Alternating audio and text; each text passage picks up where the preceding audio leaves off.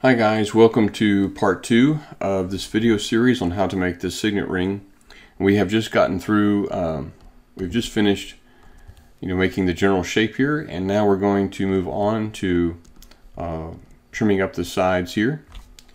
To do that, we're going to draw a little line, which we call blend targets, or some people might call blend targets. We're going to draw a line here. We want to be somewhat above this edge here, and then we're also going to come and draw a line down here. I want this ring to be 4 millimeters wide, so it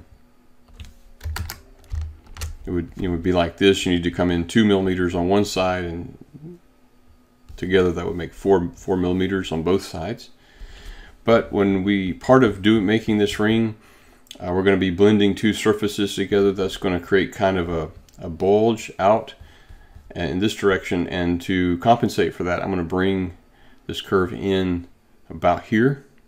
And for this particular project, we don't have to be precisely 4 millimeters wide, but if it is, you may have to kind of experiment on where to place this line. Unlike most rings, this is not as precise as a lot of rings are, as far as it doesn't have a clean edge, at least not the way that I am doing it here. There may be a way to make it have a very crisp defined edge, but the way I'm going to do it, it will not. We're going to blend these two curves together with curve blend, and I'm going to project this line. I didn't do this in the speed model video, but I'm going to do this here. I'm going to project this line onto the surface to help me decide where to place this line, and maybe even the angle that I place it at. All right, so as I move this line up or down, okay, I did something wrong there. So as I move this line, that will adjust this line here, which will adjust also the projected line. Okay, and then going in from the front view, you can see the results as well. So if I move the line way up, you can see this curvature goes up higher and higher, and that may be something that you would like. If you come down really low, you can see it gets really low to here, and that may be something you like. So you can experiment with different distances here. I'm going to put it where it is just slightly lower than, closer to the finger than this line here.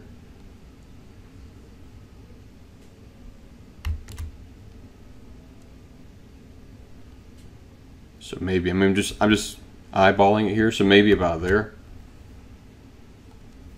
But that is something you could experiment with. I no longer need this projected line, and I don't need it also projected onto the inside. I don't need that either. We're going to come into the side view again, and we will select this line and mirror it over. And then we're going to use those two lines to cut off the sides of the signet ring. So coming to Solid Tools, clicking on Wire Cut, click that line, enter a couple times, and then do the same over here. Again, if it doesn't highlight the part that you want to delete, you may need to click on the canvas somewhere until it does.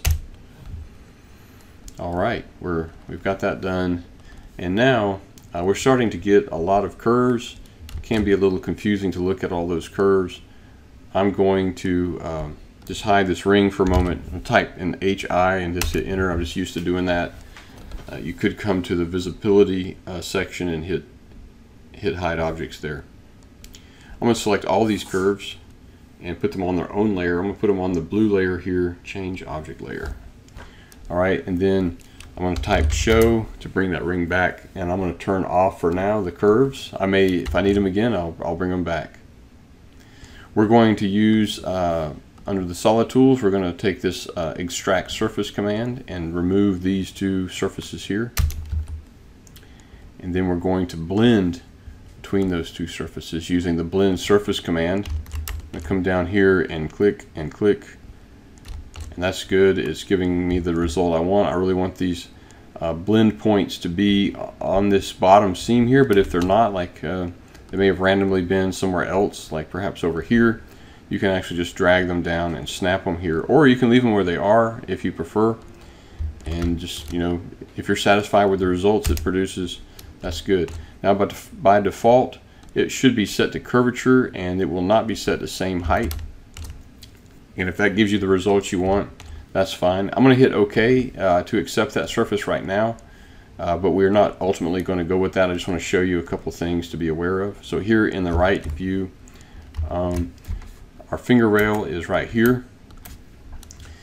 But this is the top of the finger, and you can see that this blended shape, at least I think this is the top of the finger. Let me make sure about that. We will blend from here out. So yeah, so this is the top of the finger right here, and you can see that the blended shape comes under that, and that is absolutely something you want to avoid. So this would end up being probably painful to the customer, and they may not even be able to get their finger in there. So you want to avoid that. And then also, because we didn't have same height selected, you've got this edge here, and you've got this edge here, and as they get further apart, the height of the blend is taller, and wherever they're closer together, the height of the blend is shorter. So for instance, down here, these two edges are closer together, and so the blended curve is shorter than it is, say, here, where the two curves are further apart. We don't want that. We want the height to be consistent everywhere, and we also want to make sure that we avoid having that blended shape drop under the finger rail. So I'm going to leave that finger rail, that line that represents the top of the finger, I'm going to leave that there for right now, and we'll run that command again.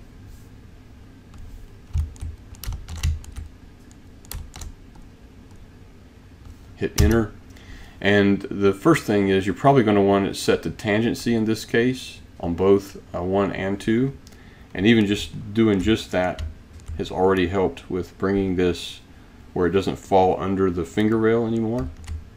So that's good. And then you may, you know, depending on how important it is, you definitely want same height turned on. Let's see how that affects this. So I actually don't want it to be this shallow.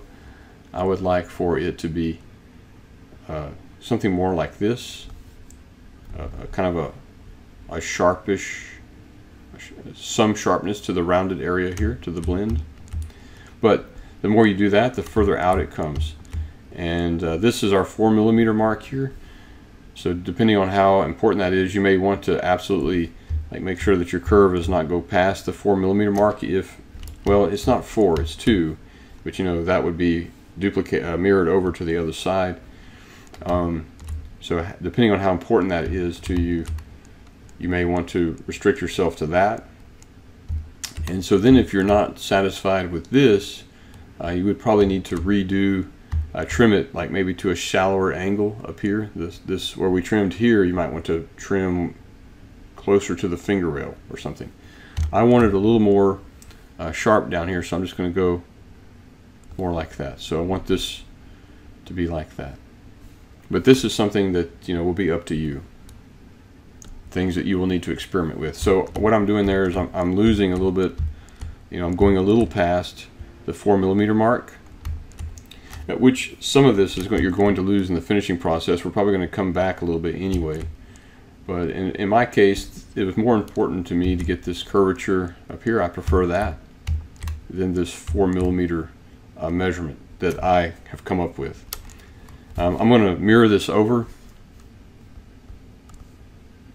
to the other side, this blended section, and then make sure that you select both blended sections, and then also the inside. Be sure you select the inside and the outside, and then join them all together, and you should get a closed poly surface.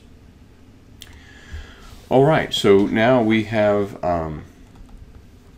you know, we're getting closer to what we want here. The next step is going to be to hollow out the inside of the ring, and then after that we're going to need to do the, you know, render out the ring.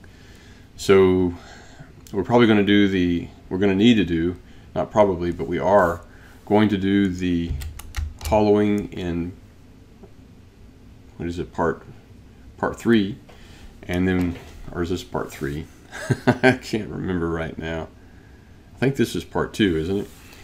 So you know, we'll do a part 3 where we do the hollowing, and then we'll probably end up doing the rendering in a part 4. All right, guys, so again, if you like this kind of content, please subscribe, and if you enjoyed this video, give me a thumbs up. I would really appreciate that. Thank you so much for watching, and I'll see you in part 3.